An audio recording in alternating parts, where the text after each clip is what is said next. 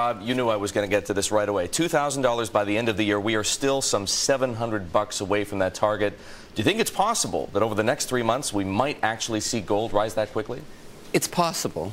I think we have a bit of a challenge at this point. I would say so. So let's readjust your forecasts. You know, based on the trajectory of gold, based on the factors that you see playing into the demand for the metal, how soon might it hit that target?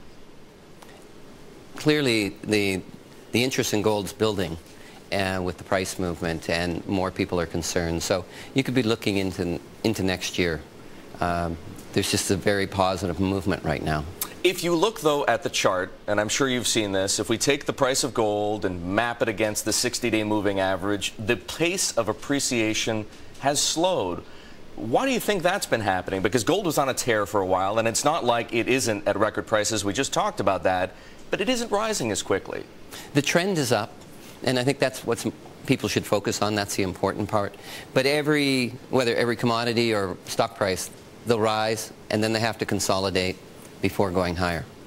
Okay, so in your opinion, we're in a period of consolidation, but so much of what has contributed to gold's rise over the past, well, more than several months now, is ETFs, incredibly popular commodity ETFs. Some people have issues with them, but the reality is that many people, including hedge funds, are in ETFs.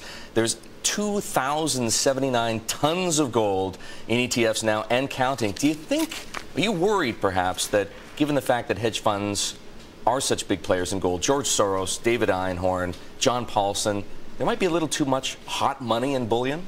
You could get greater volatility, and you will see bigger moves on the up and downside for gold.